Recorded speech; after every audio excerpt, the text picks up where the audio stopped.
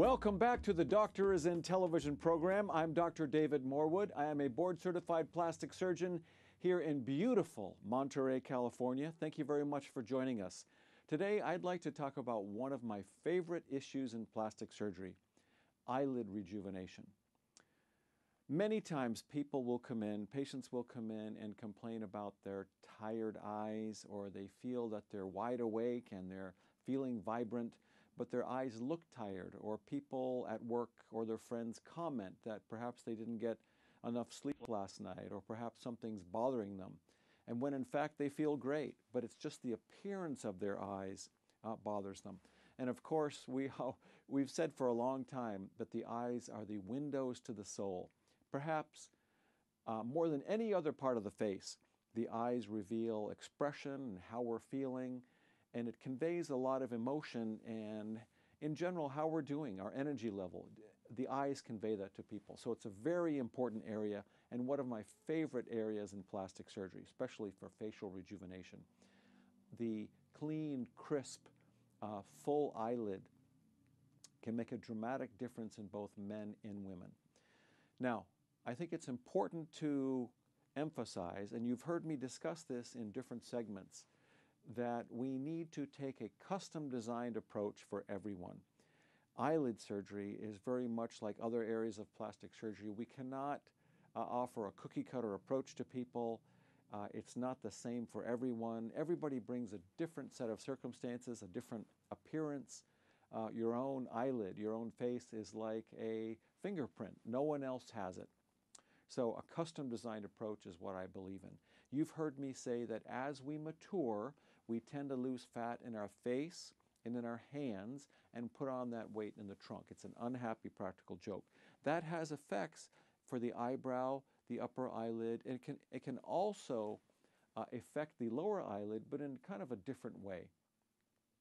Now, please keep that in mind. And of course, we want to keep in mind the triangle of beauty, where we talk about the skin. That's number one. The second segment of the second corner of the triangle, that's volume. Of course, that's vital. And you've heard me say we tend to lose fat from our face and in our hands and put it on in our trunk as we mature. It's an unhappy practical joke. And the third corner of the beauty, the triangle of beauty, is the soft tissue position and the amount. That can be very important when we're thinking about the eyelids, because there are many really key, important supporting structures of the eyelids. In particular, the lateral canthal tendon.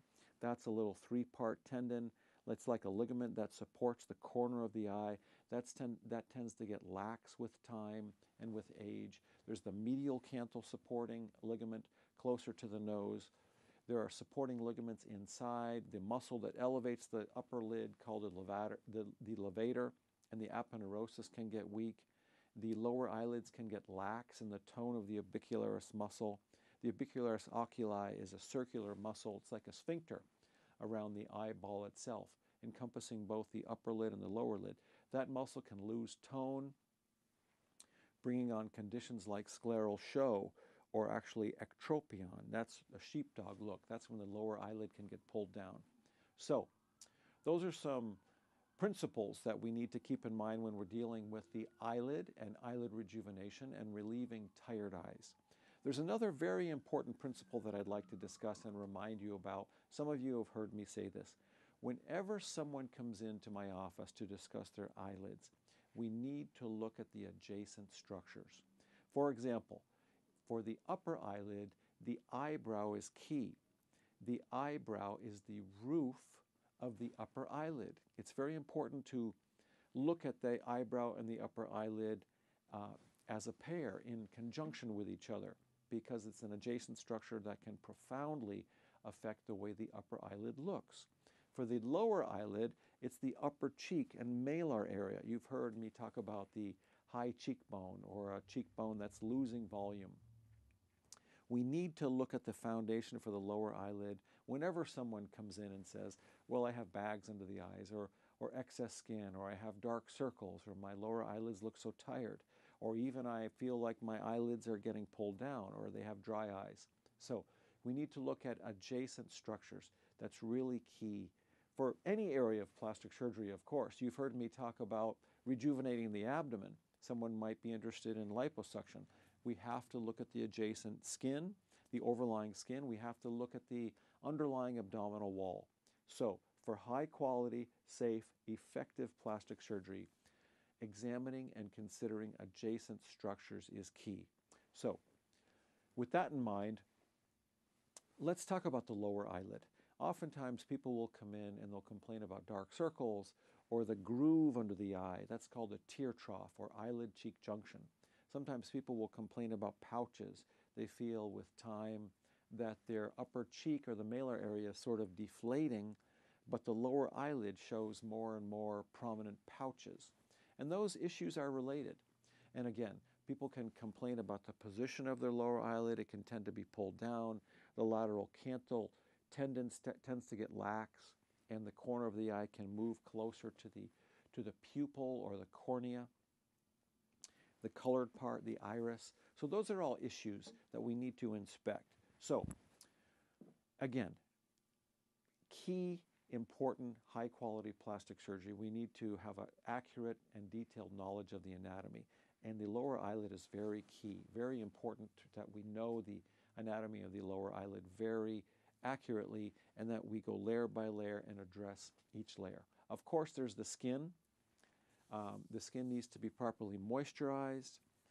It can be affected by fine lines, dyspigmentation, brown spots, brown patches, crepey skin.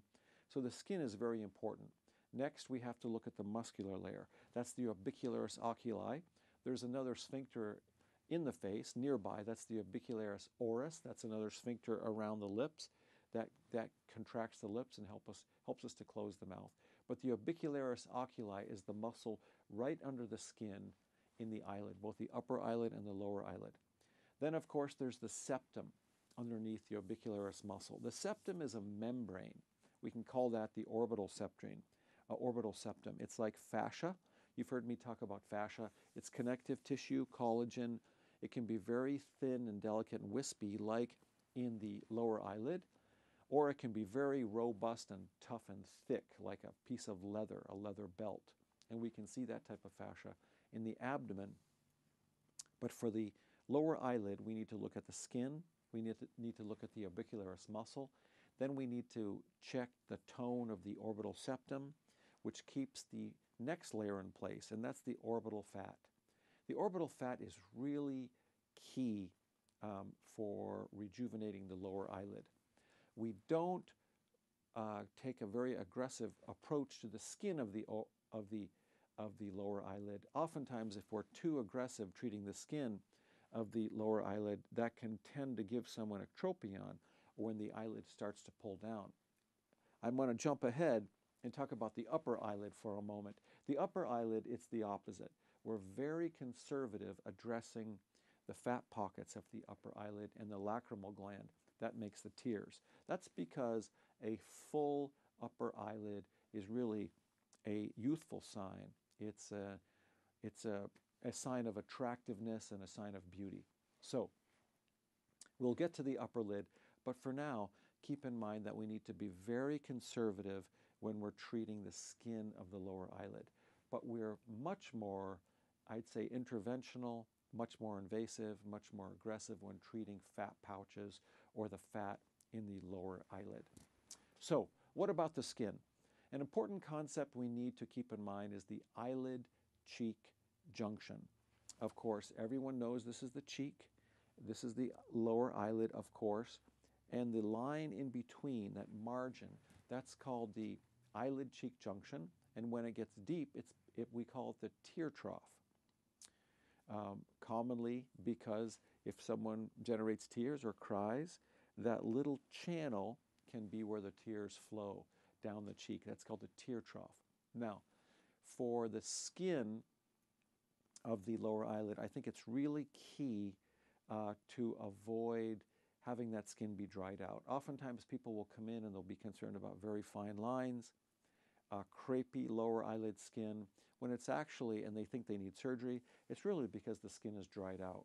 So we need to pay attention to the condition of the skin, and you've heard me talk about proper Skincare, in the past we need to avoid sun, we need to avoid smoking, we need to properly moisturize and cleanse, we need to exfoliate properly but not too aggressively, and we need to introduce a product that will regenerate. The baby cells, as we've talked about from the germinal matrix, when stimulated, take about 30 days to get to the top where you can see them. So, number one, we need to take proper care of the skin, and the eyelid skin can be inspected. When you come into the office, of course, we need to look very closely. Pigment changes can be difficult to deal with. There can be dyspigmentation, there can be brown spots that we can treat with TCA peels, long-term skincare that you can do. Some retinols can help, sometimes laser can help, but we need to be very conservative when treating the skin of the lower eyelid because it's delicate, and if we're too aggressive with it, it can contract. Sometimes a patient does have excess skin, and we will need to address that. We can do minimal tightening with retinols or TCA peels or laser. When there's lots of excess skin, we can redrape it, remove some, tighten up, and firm it up. Now, the muscle can be affected. Sometimes people get an over-exuberant or a muscular ridge of the orbicularis, and that can be easily taken care of by trimming it. Next is the orbital septum. Sometimes I can go in and score the orbital septum with an electrocautery. It's like a laser, and we can strengthen it, and thereby the fat pads, those 3 pouches, can be held in place. Now, what about those all-important fat pouches in the lower eyelid that make some people look so tired? That's actually fat, and please keep in mind that the globe or the eyeball has these fat pockets that cushion and lubricate the globe, and they're designed to be there.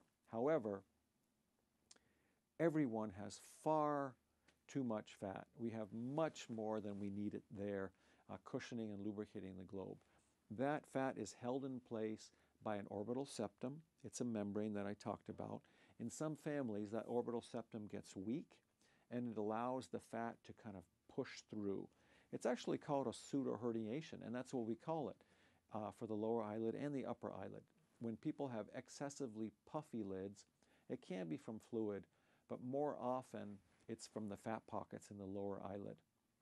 Now, let me make an important point. If someone notices that in the morning when they get up, their eyelids seem puffy, and towards the end of the day after they're upright for many hours, they don't seem so puffy anymore, certainly we're not going to treat that with surgery. We're going to talk to them about the fluid cycle and how much salt in their diet, what kind of food, and perhaps propping up the bed just a little bit at night. There are other treatments that we can do that are non-surgical. But when those fat pockets start to push through the orbital septum, that pseudoherniated fat, we can treat that quite well surgically. Now, one way we can do that is with surgery, plastic surgery, the external approach. Or there's the internal approach called the transconjunctival method. So I'll go over both of those briefly, and then I want to talk about fillers and Botox and sometimes your own fat to treat the lower eyelids in a much less invasive way.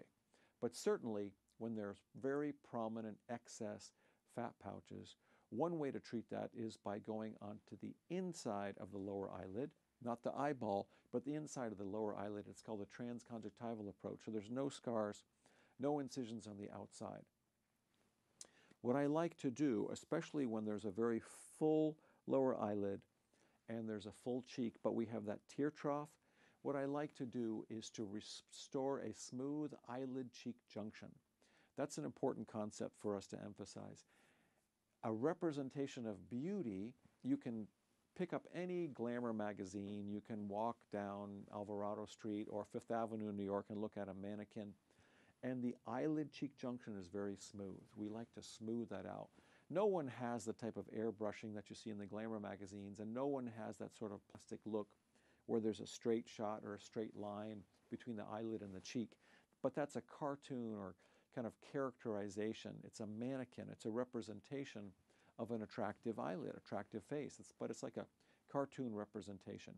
But we do want to keep in mind that when there's that prominent groove between the eyelid and the upper cheek, that's called the tear trough, and that's the eyelid-cheek junction, a prominent eyelid-cheek junction. So we want to try to smooth that out.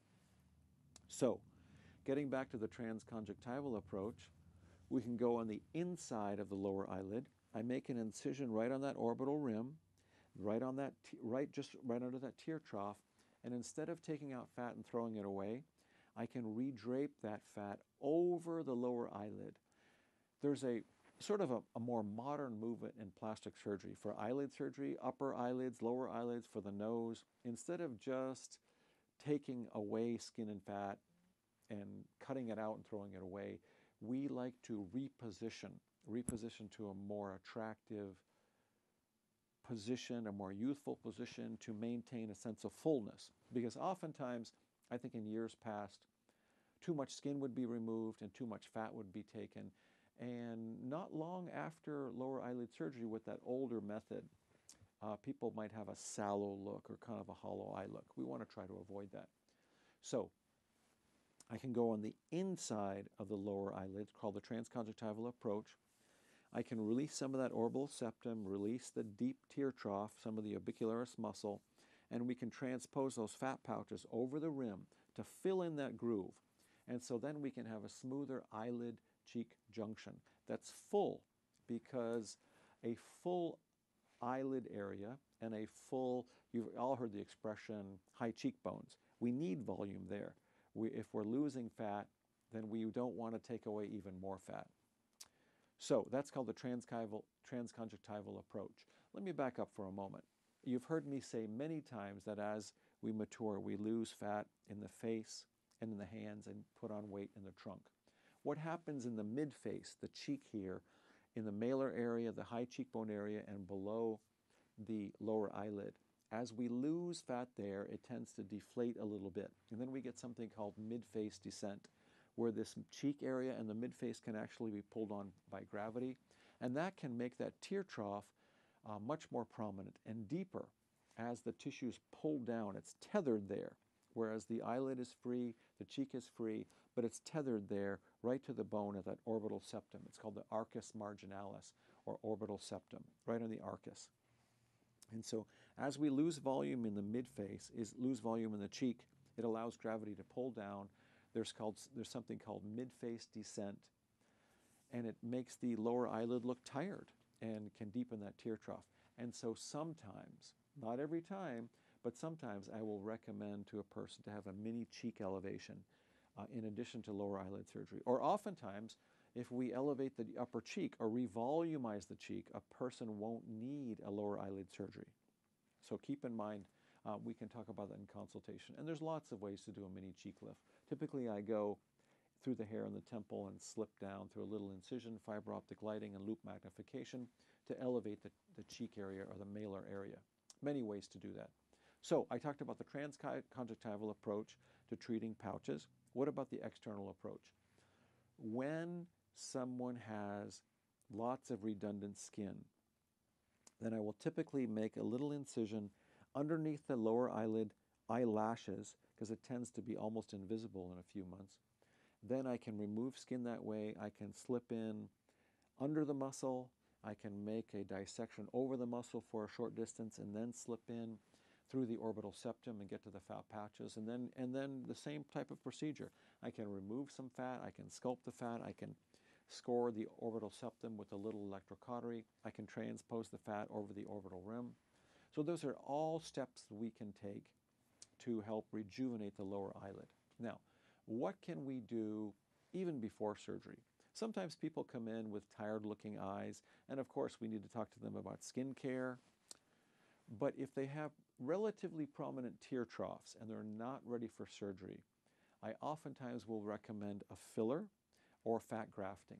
Now, how is it that a filler can give the appearance of a much smoother eyelid cheek junction? Well, we talked about how the lower eyelid can be prominent like a hill, the cheek can be prominent like a mountain, and the tear trough is like a valley. It's a groove in between the hill and the mountain.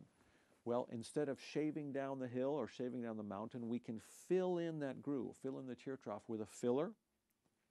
I typically like to use a very light filler like a Belloterra or Volbella, something very fine, different than a very heavy filler like a Voluma.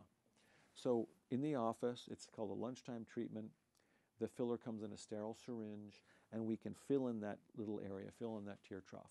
Or sometimes people elect to have fat grafting. Fat grafting is that process where I do a little bit of conservative liposuction. We spin the fat down, decant it, preserve it, keep it sterile, and then we can re-inject it into certain areas for higher cheekbones, into the tear trough to bring the chin forward. Large volumes, we can bring the breasts more forward, make the breasts bigger, make the buttocks fuller, etc.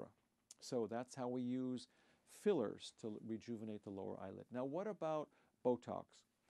I will oftentimes use Botox for hyperactive orbicularis muscles in the lower eyelid. I can use Botox on the sides of the eyes to lessen the so-called smile lines or crow's feet. When we discuss the upper eyelid and the lateral brow, I'm going to talk about how we use Botox to give a little bit of a lateral brow elevation. I think I'll save that for the next segment. I hope you'll stay tuned. Once again, this is the Doctor is in television program. I'm Dr. David Morwood. I am a board-certified plastic surgeon here in beautiful Monterey, California. We're going to take a very brief pause for a very good cause. I hope you stay with us. It's scary making the decision to have reconstructive surgery, but it's so worth what you get out of it. I'm stress-free. I know I'm not going to get breast cancer. Everything is back to normal, and it really did not take long to bounce back. I have a sense of hope for other women that this surgery can help them to live normal lives. This year, more than 200,000 women in this country will be diagnosed with breast cancer. For many of them, a mastectomy or removal of the affected breast will be recommended as part of the cancer treatment. The idea of losing a breast for some women can be almost as difficult as being diagnosed with breast cancer. Modern breast reconstruction can help. The purpose of this presentation is to provide women with valuable information about the major issues in breast reconstruction. We'll have an opportunity to speak with women who chose different methods of reconstruction. We'll talk to experts in the field of breast cancer, and we'll let you know your options for breast reconstruction. I embraced the mastectomy and reconstruction procedure, and because of that, I had a terrific outcome, and it's changed my life in a positive way. For the thousands of women who will be diagnosed with breast cancer this year, we understand this is most likely a troubling and frustrating time. We hope this presentation's been valuable to you and will help you make some very difficult decisions that you're facing.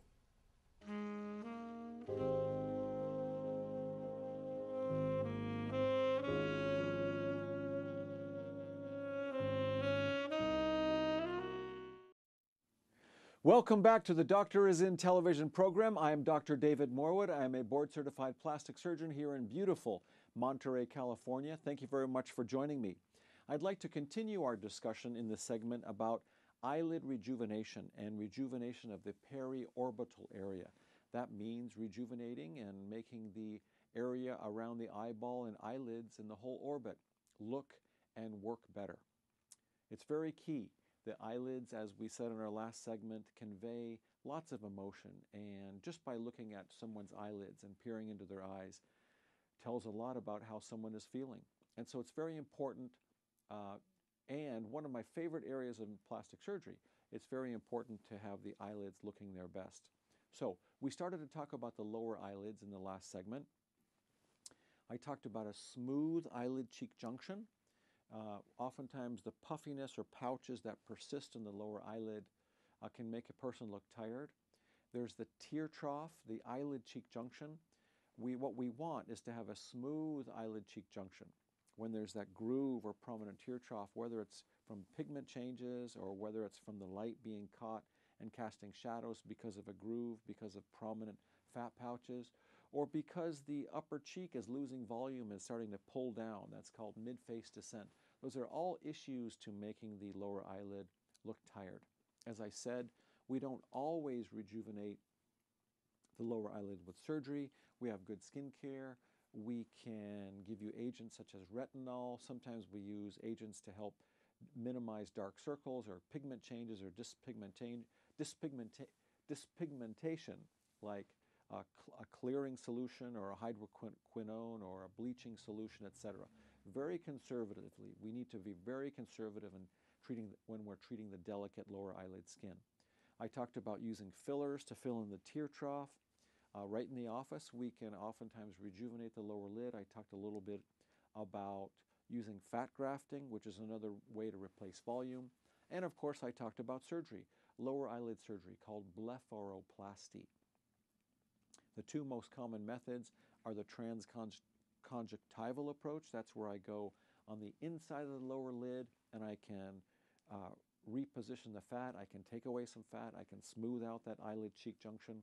Or there's the external approach. When someone has lots of extra skin, I can treat the redundant skin by removing some, and that's by making a little incision just under the eyelashes, just under the lid margin, and that tends to be very inconspicuous within a few weeks. So, to continue our discussion, what about procedures for the lower eyelid? There's something really important to talk about, and that's a lateral canthopexy or a lateral canthoplasty. With time, as we mature, the lateral canthal mechanism, the lateral canthal tendon tends to get elongated and lax, and thereby that corner of the eye tends to slide down lower and closer to the nose, closer to the colored part of the eye. That's the lateral canthal mechanism here. And that palpebral angle, that fissure there, that opening, can be changed. And there's a profound difference if you look at a young person and an older person, the way that angle looks and how the lateral canthal mechanism and tendon is supporting, especially the lower eyelid. To a certain degree, the upper eyelid in its position, but profoundly affects the lower eyelid position. So oftentimes, I will go in with a little surgical procedure to do a canthopexy. That's where I shorten that retaining ligament, shorten the lateral canthal tendon. Sometimes we do a canthoplasty where we actually transpose it or move it or totally reconstruct it. What that does is to improve the tone and support for the lower lid. You can do a little bit of an exercise in the mirror if you take a Q-tip, sometimes your finger, if you take something safe to go near your eye, and if you just transpose the corner of your eye, if you just transpose and mimic shortening the supporting mechanism, shortening the lateral canthal tendon, oftentimes your lower eyelid will look more refreshed, it'll look smoother, and more rejuvenated, and the eyelid cheek junction will be much smoother. So that's a bit of a way that we can mimic what a lateral canthopexy or canthoplasty can do for people. Now, of course, I think it's very important to emphasize once again that in any eyelid surgery or any eyelid rejuvenation, even if it's fillers, we need to consider adjacent structures. For the upper lid, we need to think about the brow. For the lower lid, we need to think about the upper cheek, especially the malar area. Now, even before we consider surgery, we need to look at volume changes.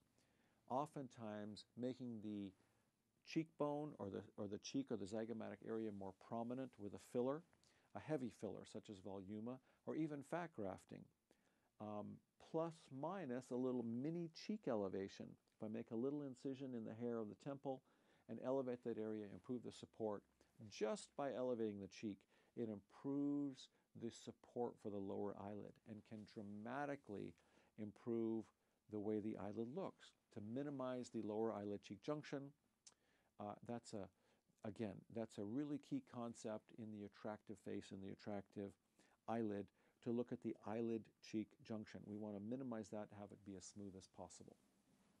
So, in summary, we've talked about a lot of issues. We need to look at the skin. We need to look at dark circles. Is it pigment? Is it blood vessels? Is it something that we can treat with laser or TCA peels or long-term skincare programs that you can do in addition to taking care of your own skin? What about the skin itself? Are there fine lines? Is the skin dried out? Is there an excess of skin? Is the skin lax? Is it out of position? Do we need to surgically reposition it? Do we need to look at the lateral canthus? What about the tear trough? What about that eyelid cheek junction? Can we treat it with fillers? Can we do that with an injection? Will fat grafting help? Or do we recommend surgery, a surgical procedure that oftentimes can be done in the office? The external approach can help us or facilitate removal of skin. The internal or transconjunctival approach is a great way to reposition the fat pouches, remove some fat, smooth out that eyelid cheek junction to give a much more rejuvenated look, and there's no scars on the outside. Now, what about the upper eyelid? Once again, I'm going to emphasize that we need to look at adjacent structures. We must look at the position and the projection of the eyebrow, especially the lateral brow, when we're doing any analysis of the upper lid. Now, I've talked a lot about the fat pouches of the lower lid and how we're very, very conservative with the skin, and we're likely to be much more aggressive by treating the fat pouches. I'd say, in summary, it's just the opposite with the upper lid.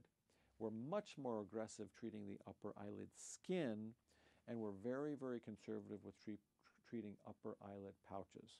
Now, let's say someone comes in and they say their upper eyelids seem heavy, they seem like they're puffy, not just in the morning, but throughout the day. Again, if someone tells me that their eyelids are puffy in the morning, but as the day wears on and they're upright, they lose that puffy appearance, well, it's probably fluid, and we're probably not going to recognize surgery. We're going to recommend other things to minimize puffiness, like salt intake in your diet, keeping your head up, cold packs, etc. So, but the eyelid skin can be addressed easily for the upper eyelid with something called a blepharoplasty. It's traditionally called an eyelid tuck or upper blepharoplasty. It can be done in the office. We tend to be conservative, but what we do want to do typically is have a full eyelid. We want to have the brow in proper position. When it needs to be addressed, I will address the pouches in the upper eyelid. Keep in mind, the lower eyelid and the upper eyelid have 3 compartments. In the lower eyelid, it's all fat. The nasal compartment, central compartment, and lateral compartment. There are 3 compartments in the upper lid as well. They're analogous structures. The levator muscle in the upper lid it has an analogous structure to the lower lid, the capsulopalpebral fascia and the lid retractor. They're just analogous structures embryologically. So for the upper eyelid, the medial compartment or the nasal compartment is fat. The central compartment is fat. Now the lateral compartment we need to be very careful about for a number of reasons. First of all, we desire a full lateral eyelid with the lateral brow in proper position. And there is some fat there, excuse me. However, the lacrimal gland is in the lateral compartment of the upper lid. And we will sometimes reposition the lacrimal gland in the outer or lateral compartment, but we don't want to be removing that. We don't want to remove some of it. We don't want to take a chance in giving someone a dry eye. So, very conservative addressing surgically the lateral compartment. In the medial compartment or nasal compartment, we can conservatively trim that fat, reposition it, remove it. The central compartment, sometimes we can address that if needed. The lateral compartment, there's some fat there, but keep in mind we need and desire a full lateral orbital area. So, there's another structure deeper, as I said before, that's the levator muscle. And when there's dysfunction in that muscle, typically it sometimes can get hyperactive and have upper lid retraction, things like hyperthyroidism. But oftentimes that aponeurosis or the insertion of the muscle where it becomes thin can get stretched out or weak, and thereby giving someone ptosis. That's typically called a lazy eyelid. That's when the eyelid itself, the position comes down towards the pupil. And that's a visual field obstruction that can be covered by insurance. That's a surgical medical indication, typically covered by insurance, reconstructive surgery to shore up that muscle, shorten it, imbricate it, sometimes remove some of the aponeurosis to get the eyelid in a much better position. So we can be much more aggressive with the skin of the upper eyelid to help deepen the crease or restore a crease. We can conservatively address the fat compartments. I did talk about lateral canthi, lateral canthopexy, and lateral canthoplasty dramatically affecting the lower eyelid. It can have a more subtle change for the upper eyelid. And of course, there's a medial canthus as well. And those issues, we could take an hour and talk about those issues as well. But I do want to take a couple of minutes to address the all-important brow position when we're considering or evaluating the upper eyelid. The upper brow, or I should say the upper eyelid, has a roof, and that is the eyebrow. So we need to examine and look at those structures together. Oftentimes someone will feel that their crease of the upper eyelid is being covered or it's being hidden, and they have excess skin or excess fat. But what it really is, when they're examined, is that the brow has come down. Once again, as we mature, we lose fat in our face, in our hands, and we gain weight in our trunk. And we certainly lose some resilience in the supporting structures. There are some supporting structures around the orbit. I talked about the lateral canthus and the medial canthus. There are some structures that support the position of the eyebrow, and as we lose volume, the brow can descend. It's interesting, however, that if we study photographs of people as they mature, oftentimes the medial eyebrow will go up and the lateral eyebrow will go down.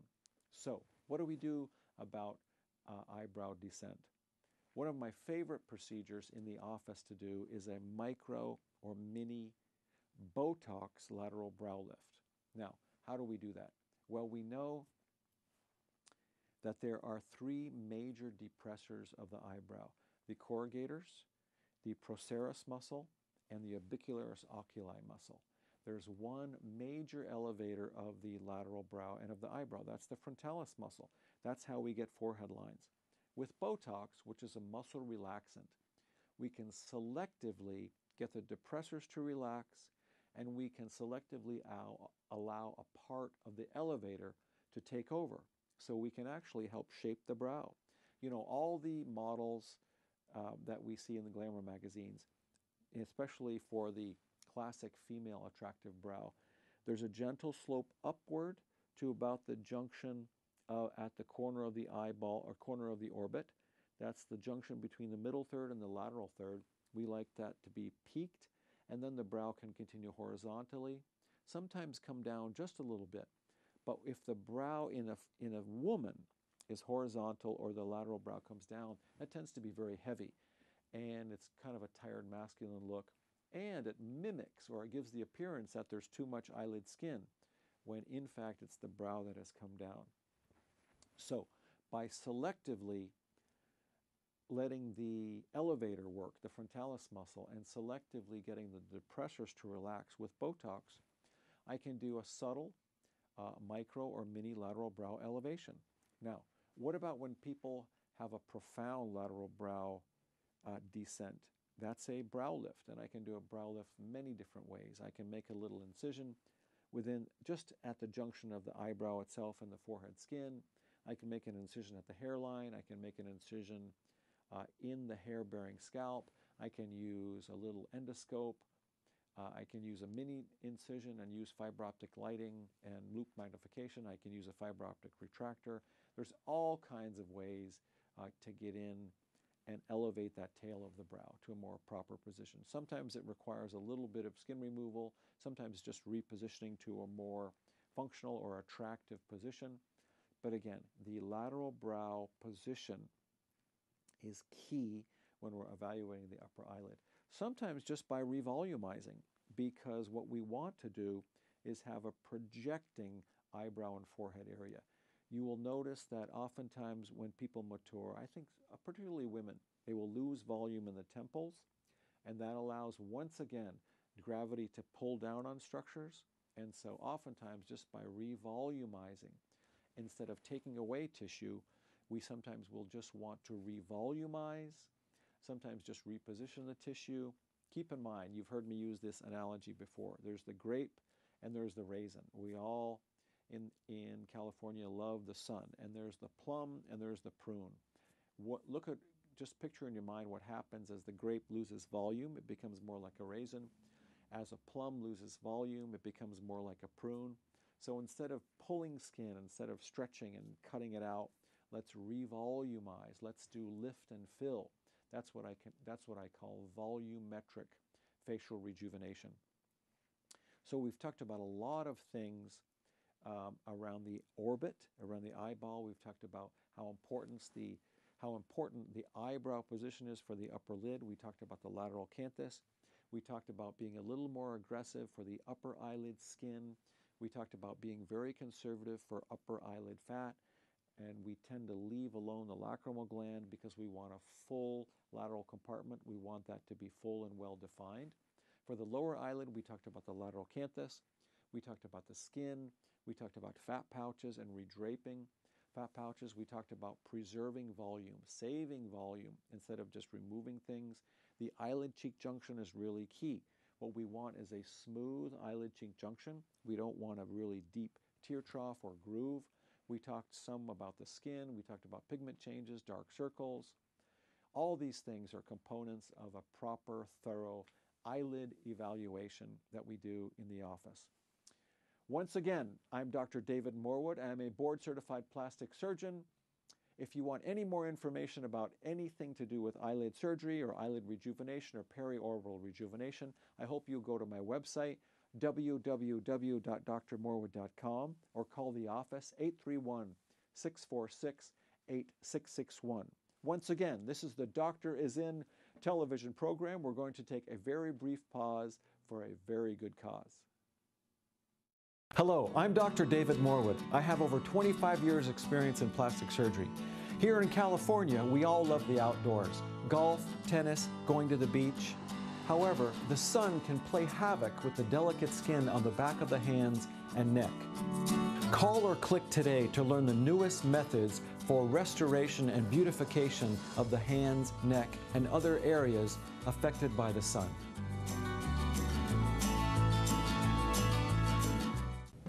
Hello, I'm Dr. David Morwood. I have over 25 years experience in plastic surgery. One of the common goals I share with my patients is that they look natural. Dr. Morwood made me feel really comfortable. His staff is phenomenal. Going into his office is always a great experience. Call or click today to learn how our combined approach of art and science can enhance your natural beauty. Hello, I'm Dr. David Morwood. I have over 25 years experience in plastic surgery. A smooth, firm neckline is a universal sign of beauty in both women and men. Dr. Morwood not only helped me regain my confidence, he helped me achieve the best version of me. Call or click today to learn how the natural neck lift can rejuvenate your beautiful neck and jawline.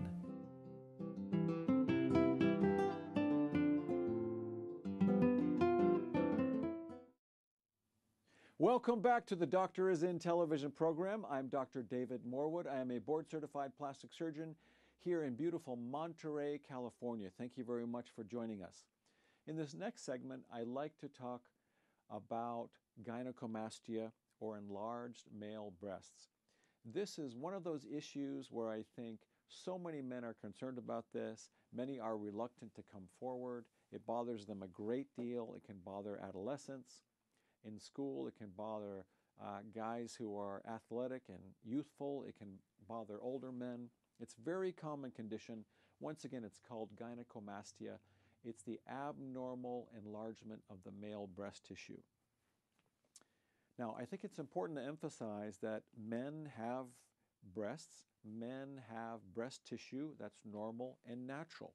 And of course, there's the pectoralis muscles, the big fan-shaped muscles on the front of the chest. That's desirable for many weightlifters. If you look at the statues of the Roman warriors and the Greek gods, a well-defined chest for men can be a sign of masculinity. It's very attractive. So it's normal to have some breast tissue.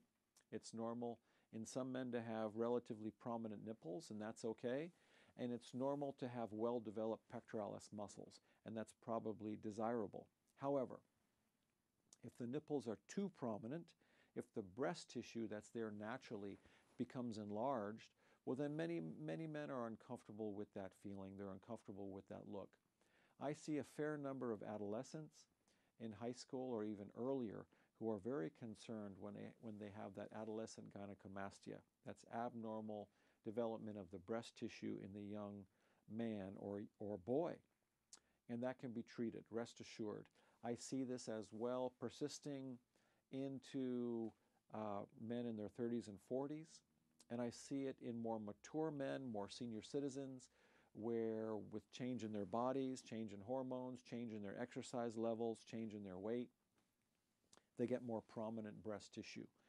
And as you've heard me say, a custom designed approach is key. I may treat an adolescent who is bothered by gynecomastia in a very different way than I might a 75-year-old man who has noticed that with time he has more prominent breast tissue. Custom designed approach. Every client gets a different approach. Every customer gets a custom evaluation, and every patient is treated as an individual. I think that's really a key concept in my practice, and for any plastic surgeon who's board certified offering a high quality service. What we want to do is treat individuals. So what about the treatment of gynecomastia? It's very common, as I said. I see it in adolescents. I see it in 30 and 40-year-old guys. I see it in senior citizens. Now, it's very important that we analyze what's going on. In many adolescents, it's just the breast tissue itself, just because of hormone changes, and oftentimes many of us in adolescence, men and women, are affected by some hormone imbalances and some hormone changes. Different parts of our body gets ahead of the other part, and that can result in a boy or young man that's very self-conscious about appearance. I see patients that have applied ice packs to their chest before they go to school. I see patients who wear a band. I see boys who won't take their shirt off in gym class, or they won't go to swim class because they're very self-conscious about their gynecomastia, and they get teased and sometimes bullied. And we want to discourage that, but of course, if there's a condition that we can treat, we want to be able to offer that. I would say it's important that the pediatrician evaluate a boy or a young man who is concerned with gynecomastia. It's rare, but on occasion we will see someone who needs some hormone rebalancing, who's affected by that. Especially, I would say, if it's painful and tender, it's always a good idea to have the pediatrician examine a boy who's having some hormone issues or is concerned about their abnormally sized breasts. But typically, there's no hormone imbalance to be treated. But what we need to look at is the breast tissue, if there's fat there, if there's abnormally enlarged breast tissue, and is there any extra skin. And I would say that's a pretty good way that we analyze, no matter what the age is, for a person, for a man concerned with gynecomastia. We need to look at the skin. Is there excess skin? Is there excess fat? Is there excess breast tissue? And the other component to look at, particularly in the more mature man, is the inframammary fold. As you know, under the pectoralis muscle, there's a groove or a fold. Of course, in women, that's a profoundly developed fold that is an actual structure where the breast mound itself can actually hang over or cup over the inframammary fold. That's a real structure. Now, it's also a real structure in a man, but it's not anywhere near as developed. However, if the breast tissue or the breast in a man is enlarged enough and there's a very firm or well-developed inframammary fold, oftentimes the breast tissue will actually hang over or cup over that inframammary fold, the inframammary tethering ligaments and structures. And so we need to keep that in mind. In general, when we do body contouring for tummy tucks, or we're considering the thigh, considering the breast, considering the arms, etc., there's the closed approach, and then there's the open approach. What's the closed approach? The closed approach is essentially liposuction. Even though we can vacuum out breast tissue itself with a cannula, it's very similar to vacuuming out fat cells. So I can make very small incisions, typically one in the armpit. Sometimes, not all the time, we make an incision in the inframammary fold itself, typically laterally or towards the arm. I would say on occasion I make an incision infraperiareolar. In other words, the nipple, we all know what that is, the areola or areola, that's the tan part around the nipple. There's a junction where the tan part becomes the skin. I can make a pretty inconspicuous incision at that junction and thereby slip in and take out some of that breast tissue, the breast bud, right under the nipple areola complex. And sometimes through that approach, if I make a circular incision, I can remove some skin. However, typically, with the closed approach to treatment of gynecomastia, it's one incision in the armpit, sometimes an incision at the side. And I can introduce the cannula. It's a tube. We connect it to a vacuum, or sometimes I do this manually in the office, and I can vacuum out and I can mold and shape and tailor, removing that extra fat, removing that extra breast tissue with very small incisions. Oftentimes, even if there is breast tissue that is difficult to come out with the liposuction cannula, I can use something that's called an alligator forceps. It's a very long instrument that I can slip in through the armpit, and it has some jaws, and I can actually pull out to some degree, not tear out, but I can snip and cut that tough breast tissue underneath an areola and underneath the nipple without making an incision in the infraperiular area. Sometimes men don't want an incision or a scar right under the nipples or on the anterior chest, but they will accept a scar towards the armpit or at the fold. So a combination of liposuction cannulas, sometimes the alligator forceps. I can often use something called the tendon retriever that we borrow from hand surgery. It's a very long instrument with a handle, and there's like alligator clips, alligator forceps on the end, alligator jaws, that I can pass the tendon retriever from the armpit or the side to that area of the tough breast tissue and remove breast tissue directly. Oftentimes I'll do that right in the office.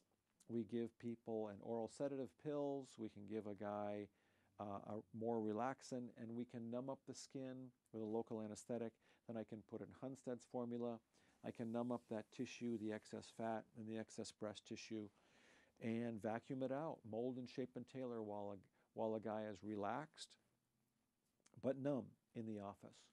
So that's the closed approach. Now what about the open approach? Just like in tummy tucks, when there is a lot of excess skin, we need to make incisions. And there's all kinds of different approaches for the excess skin of gynecomastia. Very similar to when a woman wants a mastopexy or a breast reduction. There's sometimes just incisions, circular, where the areola turns, where the tan skin turns pale. There's sometimes a so-called lollipop incision, where we make a tennis racket incision, where we make a circular incision and then one up and down. And sometimes I'll actually make an incision in the inframammary fold itself. That's for more profound cases of excess skin, or I should say when there's a more profound excess of skin. Again, everyone's different. I sometimes will use a combination approach, suctioning, removing the excess fat, removing the excess breast tissue. If there's lots of extra skin, I will need to make an incision. And again, there's that periareolar approach. I can use the tendon retriever. I can use the alligator forceps to take out some of that tough tissue. So, as I said, typically for the adolescent or for the young man or male adolescent, it's almost always the closed approach. Minimal scars, typically one in the armpit. For the guys who are more mature, maybe 30, 40, again, almost always these guys will need just the closed approach, not lots of incisions. Now, what I did talk about the inframammary fold when it's very well defined, when the breast tissue seems to sort of fall over that, when the inframammary fold is really well defined, almost stuck, and the breast tissue falls over that. What about treating that? I can oftentimes do that with a liposuction cannula as well. It's not vacuuming out the inframammary fold, but I can oftentimes break it up. It needs to be numbed up, of course, but again, we can break up those areas of adherence. There are certain areas of the body, for example, on the back of the elbow, the inframammary fold, actually the tear trough where the eyelid is adherent actually to the orbital rim, that eyelid cheek junction. At the knee, there are these areas where the skin is tethered to the deeper tissues in the bone by tethering ligaments. those can be disrupted, and I can do that with a liposuction cannula. I won't always need to go in and open that area up. So for the adolescent young male, it's almost always treated with a closed approach. We can numb you up in the office. If you want a whiff of anesthesia, we can do that at the surgery center or hospital, but it's almost always treated with the closed approach with the cannula. For the older gentlemen, 30s, 40s, we'll oftentimes do the closed approach. Sometimes I'll use the tendon passer or alligator forceps to take out additional breast tissue. I'd say less often I'll make an incision underneath the areola. Sometimes for those gentlemen I'll need to break up the inframammary fold. For the more mature gentleman who has a lot of extra skin, we need to remove it. So it's a combination typically of a closed approach where I suction the excess fat, suction the breast tissue, and remove skin. Everyone's different. Everyone presents with a different scenario, and we need to talk about goals and realistic expectations, etc. I would like to take a couple of minutes to talk about where we do gynecomastia surgery and the postoperative care. We offer two essential choices. For people who are capable of relaxing, you can come into the office and take pills. You can take an oral sedative. That's a pill. We don't start an IV. You can take an oral sedative, typically something like a Valium. We can give you a narcotic. We can give you a Benadryl, some pain medicine, narcotic that I mentioned, and Tylenol. We let that soak in and take effect so people get very mellow. And then I can use a local anesthetic, a combination of a short anesthetic like lidocaine combined with something like a long anesthetic like Marcaine to numb up the skin, where I'm going to make the little mini incision. Then I put in something called Hunsted's formula. It's a very dilute local anesthetic with something called epinephrine that will help vasoconstrict and minimize bleeding. We let that soak in, and so then a man or a boy will end up to be very mellow, numb, but they're awake. And oftentimes people prefer this because they're avoiding an anesthetic. Typically the cost is shorter. You don't have to drive to somewhere and park at the hospital, etc. So it can be done in the office for someone who is capable of relaxing and they have no medical problems, no uncontrolled medical problems. The second level, of course, is the surgery center or the hospital. They start an IV. They can give you those same medicines through the vein if you don't want to hear anything, if you don't want to see a needle, if you don't want to have any discomfort at all except for the IV being started. That's a good option. We can go to the hospital or surgery center, then numb you up and do the procedure. Postoperative care is very important. I think it's important to wear a wrap. It's like a weightlifter's wrap around the pectoralis area for 3 to 6 weeks. I think that's really important to give people your final result. If you're interested in gynecomastia treatment or any other issue in plastic surgery, I hope you go to my website, www.drmorwood.com, or call my office, 831-646-8661. Once again, this is the Doctor is in Television program. I'm Dr. David Morwood, and the Doctor is in Television program. Thank you very much for being here.